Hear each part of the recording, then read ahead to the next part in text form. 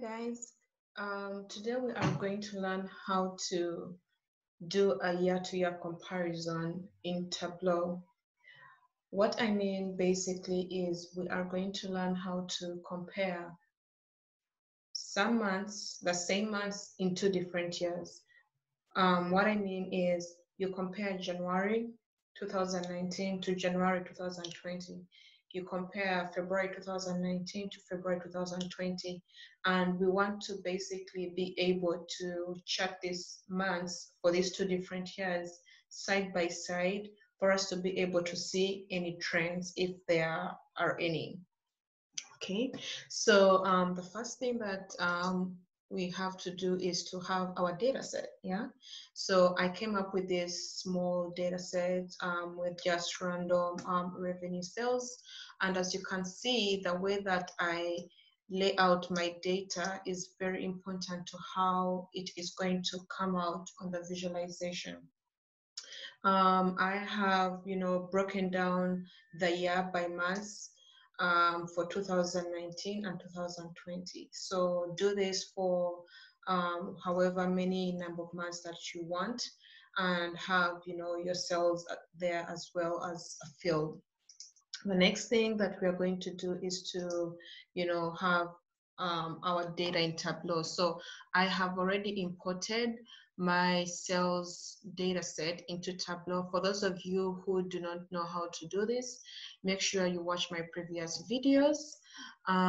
But basically you just have to, go and connect to whatever data source that you have. There's many options, there is to files, to servers, and whatever.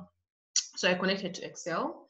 So I have already pulled it in, and as you can see, it's all looking good. The next thing that we are going to do is to go ahead and start creating our visualization. We are going to drag the month's dimension onto columns, and it will show you the January, February, March, etc., the months that you have in your data set. The next thing that we want to do is to drag the year onto, the columns peel. However, the year, as you can see, is a continuous dimension. So we need to change it to a discrete before we do that. So after we change it, we drag it onto the columns as well.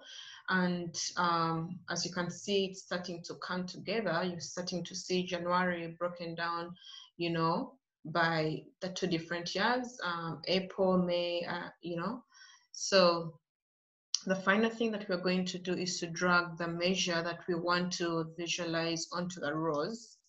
And there we go. So we have a very nice bar chart here, and it's starting to, come together. However, we cannot, know which is, okay, we can know which is, 2019, 2020, but we want to be able to make it more clear to the user. And what we are going to do is to grab this here and drag it onto the color, just to make it cleaner and to make it neater. And as you can see, we have the years differentiated by color, and every month is, being displayed alongside the the similar month for two different years.